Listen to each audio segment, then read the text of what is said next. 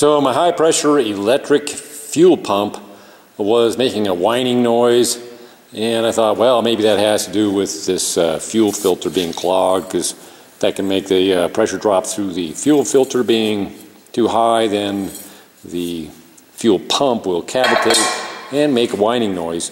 And fortunately, although I'm old, I can still hear into very high ranges very clearly, so I heard the whining noise where other old people might not hear it. So anyway, swapping out the fuel filter did get rid of the high-pitched whine, so this must be the culprit. So I decided to rip this apart and see what it's actually made out of. And you can see the filter isn't really all that big compared to the size of the container. And when I took this apart, well, before I took it apart, there was some glop that came out of it, you know, big pieces of glop, but not all that much. And then I decided, well, let's actually saw it apart and see what's going on. And I started out with a hacksaw. That didn't work. It was too slow.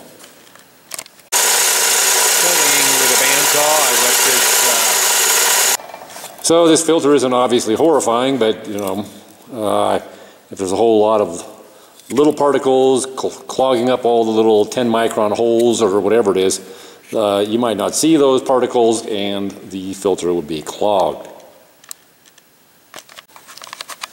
So the hacksaw was in fact useful in chopping this paper filter off, and you can see how this the filter actually works. The fuel flows in through these outer holes and then in this gap here, and then it flows through the paper and then through this barrel and then back out the threaded hole in the middle there. And this barrel supports the paper from the high pressure that's trying to push the paper inward. So that's how the whole thing works. So you can see the paper is fairly dark on the outside where the fuel flows in, and then it comes out the other side, and you can see that side of the paper is still pretty clean. So you know, this doesn't look really all that bad, but you know, what do I know? I was concerned there might be a bunch of construction debris like often happens in boat fuel tanks, but this one, you know, it looks not so bad. You know, so they did actually vacuum it out, probably.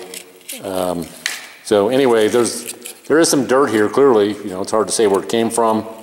Maybe a little bit from manufacturing, maybe from this or that gas station. Who knows? It's pretty difficult to point the finger at the correct place, and you know, maybe this really isn't all that dirty anyway.